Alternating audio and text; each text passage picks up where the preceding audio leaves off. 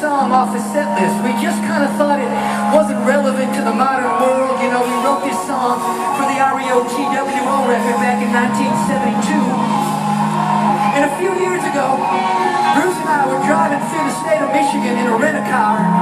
We spent about a week going from city to city promoting the latest record we had, and every place we went, the people of Michigan came up to us and said, "Dude, whatever happened to this next song we're going to play? I don't want to give it away."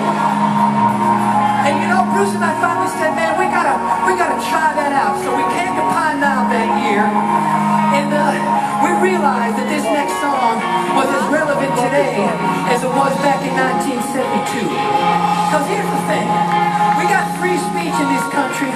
It's a beautiful thing. Everybody's speaking their mind. Everybody feels so passionate about their points of view. But I will tell you something, friends, I've learned a little bit over the past 40 years, and it's so clear to me that what needs to happen is people need to keep talking, but they need to start listening to one another. Because when you listen to each other, that's where you find the common ground upon which the future of this great nation will be built. So I will say that the time has come for us to put aside our differences, listen to one another, find that common ground, so we can lift ourselves up and put ourselves back where we belong, living right here in the golden country.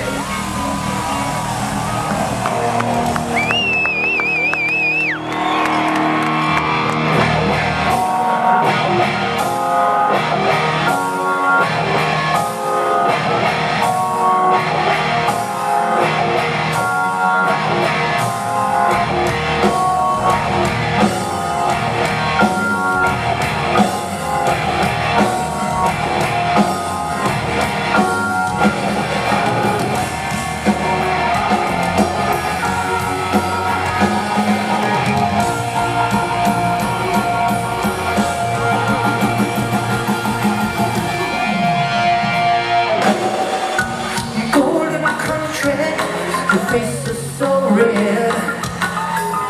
With all of your money, your poor can be fed.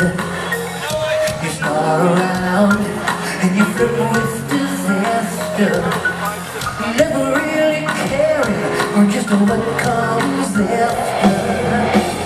Your back's a dying, but your back is still turned, and your freaks are crying, but your back is still turned. They'll stop your heart, but you cut through the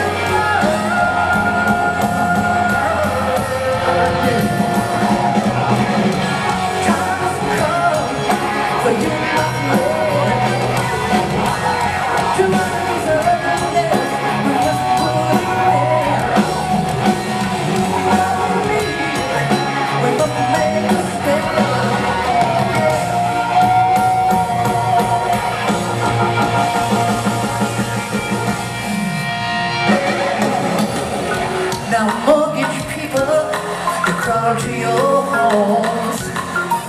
Your security lies in your better white phone. You act concerned, but then why turn away?